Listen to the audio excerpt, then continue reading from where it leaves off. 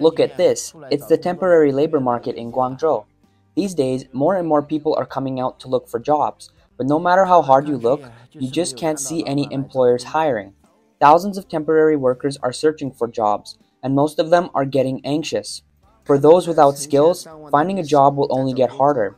For one position, there are over a dozen people competing. There's even a man by the roadside who couldn't find a job, so he's just sleeping here in the temporary labor place. He says he searched for an hour and still couldn't find a job, so he had no choice but to return to his rented room to rest. The job market really isn't good right now. Many factories have started operating again, but they're not hiring. Many people can't find work, and they're feeling helpless and lost. The man admits he's feeling lost too. He doesn't know where to look for work, so for now, he's just taking it one step at a time. This is a real-life scene of a recruitment drive at a factory. We don't hire those with tattoos, body piercings, or dental braces. Those who have worked at companies like OPPO, vivo, or Xiaotiancai, or those who resigned within the last 2 months, who left voluntarily, dismissed, or fired. We don't want anyone over 33 years old, only those born after the 1990s. People revealed that not only are the job recruitments stringent now, but also in big cities like Guangdong, Jiangsu, Zhejiang, Shanghai, there are fewer and fewer factories recruiting workers. This is an industrial park in Guangzhou, which can almost be described as desolate and sparsely populated.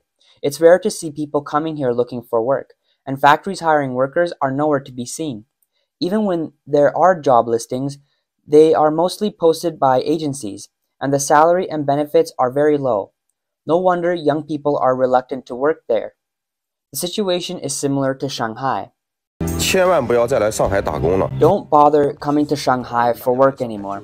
I used to welcome everyone to come to Shanghai for employment, but honestly, you can't find a job in Shanghai right now. It's harder to find a job than a partner, especially for those without specific skills. Many factories in Shanghai are already fully staffed, and others have no work available. If you can't find a job in Shanghai and stay for 7 or 8 days, the expenses can be really high. Even before earning any salary, you have to spend a significant amount of money. I've been in Shanghai for a whole decade, and I can tell you that most of the slightly better factories in Shanghai have already filled their positions. The remaining factories either offer low wages or have difficult work. Most people leave after working for just a day or two, at most 3 to 5 days. The man also mentioned that high-paying jobs are rarely seen now. The real wages for ordinary workers in the Jiangsu, Zhejiang, Shanghai region are at most 5 to 6,000 yuan. Those who can earn 5 to 6,000 yuan a month in their hometowns shouldn't consider coming out to find work. Moreover, it's best for people over the age of 45 not to come out. In the Jiangsu, Zhejiang, Shanghai region, it's very difficult for older ordinary workers to find employment. Shenzhen is facing a similar situation. Now that we're already in March, there are usually many workers who go out to find jobs, but many of them still haven't found employment. You might find it strange because Shenzhen has so many factories, so is it really that hard to find work? The video was shot in the Xitian industrial zone in Shenzhen. It's quite strange because there used to be a lot of factories here, especially small hardware factories, but now all these factories have moved out, leaving the place deserted. The gates of the industrial zone are closed, and there's not a single person in the factory area. A few years ago, the surroundings of these factories were bustling with activity, but now it's so desolate. This is indeed a concern for many workers. Once the factories move out, those without education, skills, or other advantages will face even greater pressure. 这就奇怪了，人到底都去哪里了？ Due to the gradual decrease in the migrant worker population, commercial activities around Shenzhen industrial parks also seem desolate. 不过虽然今天是星期天， Today is Sunday. I came out to stroll around in the outdoor markets, but it feels like there are hardly any people around. These shops all seem so deserted. Here is the market in the village. There are not many people either. This is the store in the village, and this area is where the stalls are set up.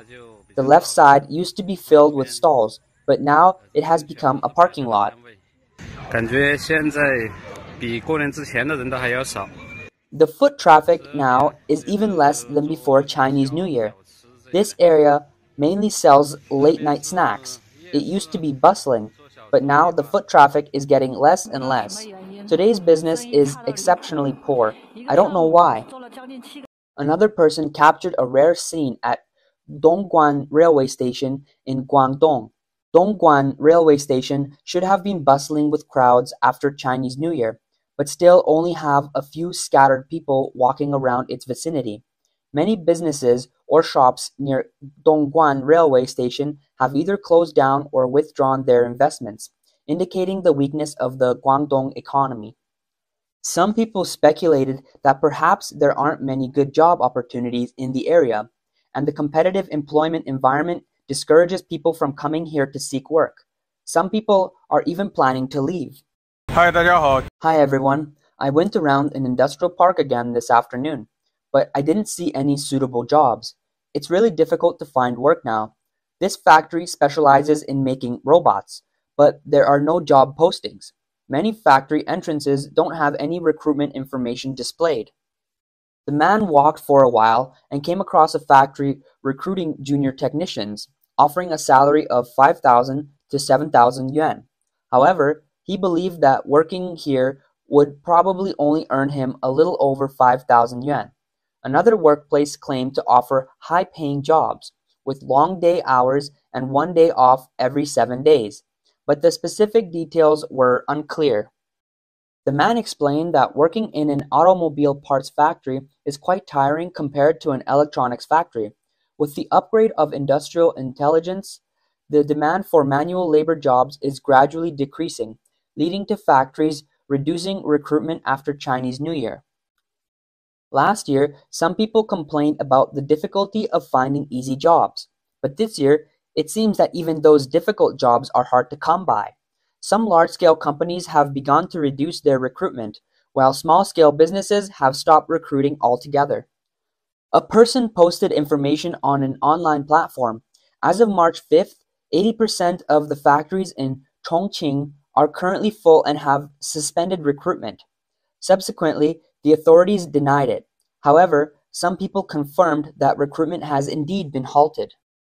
The factories in Chongqing are basically paralyzed, with 70% of businesses having stopped recruiting, and the remaining 30% having raised the minimum age for recruitment to over 22 years old.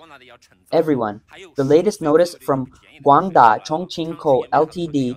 has raised the minimum age from 16 to over 18. I suggest friends around 16 years old don't come here during this time, as factories are basically not hiring, and coming here would just be a waste of transportation expenses. Although job scarcity is already a common topic nowadays, why did the news about the recruitment situation in Chongqing factories spread so quickly on the internet and catch everyone's attention? On the Chinese financial forum Fortune China, software engineer with the username Huashen highlighted the unique position of Chongqing compared to other markets. This is because Chongqing is home to a diverse and well-known Chinese companies, including OPPO Mobile, Chang'an Automobile, Sears, BAIC Group, BOE Technology, Vivo Mobile, Midea Air Conditioning, and many others. These companies are basically the highest performing companies in the current Chinese market. If they all suspend recruitment, then it's even more difficult for other small and medium-sized enterprises. Although this rumor has now been refuted, its spread reflects the current concern of job scarcity. In recent years, Chongqing's manufacturing industry has indeed encountered some problems. For example, Taiwanese Fortune 500 corporation Quanta Computer is said to have poor recruitment, and there are even rumors that they may relocate. Foxconn in Chongqing is also facing difficulties, with the factory's revenue seemingly starting to decline. Even some companies with relatively easy working environments, such as Chongqing's Compal Electronics, are transitioning to the automotive parts production field. Recently, large-scale labor unrest broke out in Chongqing, with nearly 20,000 workers participating. Surprisingly, this labor unrest occurred in the largest nucleic acid reagent factory in the country. The workers' anger stemmed from the local government's decision to stop mass PCR testing, resulting in a sudden sharp decrease in factory orders. Despite earning substantial profits, the factory owners were unwilling to continue providing support to these workers without compensation, so they forcibly laid off most of them, sparking this intense labor unrest. Some people warned that those with jobs should not resign easily now, as it's very difficult to find suitable employment again. Moreover, the criteria for factory jobs are becoming increasingly stringent. The market situation for manufacturing this year is indeed not optimistic. Recruitment is low, even during the traditionally bustling periods for recruitment, such as after the Chinese New Year. Many major factories have gradually stopped recruiting, and some factories haven't hired anyone since the beginning of the year. This situation has caused difficulties for some out-of-town people looking for work. Those who originally intended to return to their hometowns found that factories there were no longer hiring. Job opportunities in other regions are also not as promising as they had expected. With low wages, minimal demand, and even their previous workplace has stopped recruitment. The economic downturn in China has led to a severe employment situation, leaving many unable to afford mortgage payments. Additionally, with the significant drop in housing prices and slow real estate market, it has led to widespread unemployment and financial hardship. Many are unable to repay mortgages, resulting in widespread defaults and even people facing existential crisis. Meanwhile, Chinese companies are facing reduced business volume due to tense trade relations, adding to the employment pressure. At the beginning of this year, the Chinese stock market plummeted, worsening concerns that deflation could become a norm, subsequently leading to historically low consumer confidence. Regarding job hunting, many people have complained after the Chinese New Year that they can't find a job and are very worried. This is especially the case among construction workers who are said to top the unemployment list this year. Many said there's been no work and they can only stay at home. Many companies require high education levels but offer low wages. Some people complain that companies require employees to do everything, including cleaning, but only pay 3,000 yuan, making it difficult for job seekers to accept. A resident of Fuyun, Guangdong, said she used to work in a factory but was indirectly laid off. She has not found any ideal jobs now, and the wages are very low. A resident of Changsha, who has been unemployed for 2 years, said he used to be a teacher at a training institution, but government policies prohibiting educational training led to teachers losing their jobs, and now he can only rely on savings to live. 41-year-old Zhang Zhaolin used to work in online live streaming. Earlier this year, she and dozens of other employees were laid off together.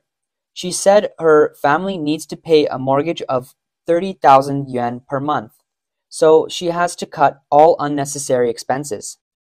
Zhang has some savings, but she is not confident about finding a job with equivalent pay in the short term. Moreover, she's not even sure if she can find a new job. For middle-class families like Zhang, enrolling children in various extracurricular activities used to be taken for granted. However, due to economic concerns, spending on activities such as soccer, swimming, piano, and dance has been greatly reduced, similar to many other middle-class families. Some residents of Jiangsu revealed that the current employment problem in China is very severe, with even medical PhD graduates finding it difficult to find jobs. Whereas compared to the past, medical PhD graduates could easily enter the best hospitals. It's even more difficult for ordinary people. In the part-time job market in Anhui, about 15 men are already waiting for job opportunities as early as 7 o'clock in the morning. 43-year-old Sun Xuedong is good at laying tiles and can also do painting and construction work. He told Deutsche Welle reporters that it is now very difficult to find work, especially in this year. There are fewer and fewer people coming to recruit workers. The work is also more difficult than before. Employers also look for faults and try to pay as little as possible. A 65-year-old man waiting for work said he rides a tricycle to find delivery work here every day in addition to his inadequate national pension. It is now very difficult to earn money, and this income is barely enough to support his family. There is no way to save up any money. During the off-season, he can only work for 1 to 2 hours a day. The restaurant industry is also facing difficulties. Since 2024, many owners have complained about the difficulty of business. A noodle shop owner in Chongqing admitted that since September last year, business has been consistently dismal, and the overall market and consumption level seems to be declining. For example, his restaurant is located in Chongqing's Hongyadong business district, which is a hub for dining.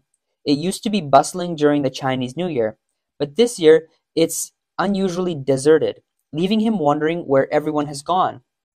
In addition, the owner of Li Junli Barbecue in Zhengzhou, Henan, lamented on his social media that the entire food street on Wenbo Road has deteriorated, accompanied by 6 photos as evidence. Not only in Zhengzhou's Wenbo Road, but also in other areas like the Wuquang Live Plaza in Changsha's Kaifu district, the trendy food street near Chongqing's Guangyinqiao, and night market in Guangzhou dining hotspots have all been experiencing a gradual decline. In 2024, many restaurant owners are feeling a mix of emotions. After a year of hardships and toil, they had hoped for some rewards in the new year, but it seems that this wish may be hard to achieve.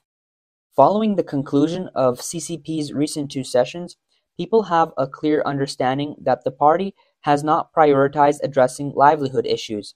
Faced with the continued deterioration of the Chinese economy, the CCP seems to lack a clear plan or willingness to stimulate economic recovery. Moreover, the 2 sessions did not provide clear solutions to deepening crises such as the Chinese real estate crisis, trillions of dollars in local government debt, low consumer demand, soaring youth unemployment, loss of business and consumer confidence, and rapid aging. In a government work report, Premier Li Qiang prioritized establishing a so-called modern industrial system for the first time. He introduced a new term, new quality productivity, and calls for invigorating China through science and education, and thirdly, emphasized expanding domestic demand. However, analysts believe that the new industries promoted cannot support the job market. According to Goldman Sachs analysis in 2023, China is actively developing emerging industries such as electronic vehicles, lithium-ion batteries, and renewable energy, but these industries currently account for only about 3.5% of China's GDP. In contrast, the traditional real estate industry occupies a much greater share, about 1/4 of GDP. Although the Chinese government is promoting the development of emerging industries, the scale of these 3 major industries is still small and cannot completely replace the important position of real estate in the economy. Moreover, these emerging industries are not sufficient to create enough job opportunities for millions of university graduates and migrant workers currently facing difficulties in their lives. Recently, a well-known photovoltaic Douyin account, Zige Talks Photovoltaics, revealed insider information. It is said that a leading photovoltaic company in China plans to lay off 30% of its workforce, involving about 18,000 employees. It is worth noting that this round of layoffs is no longer limited to fresh graduates, interns, and contractors, but has reached the functional departments. In the past 6 months, the company has already laid off nearly half of its employees. Although he did not explicitly point out which photovoltaic company will have this large-scale layoff, Judging from the figures of a 30% layoff involving 18,000 people, the scale of this company may exceed 16,000 people and would be a leader in the industry. Currently, with the overall price decline in the photovoltaic industry chain, the industry is on the verge of losses. So, it is not surprising that photovoltaic companies are laying off employees.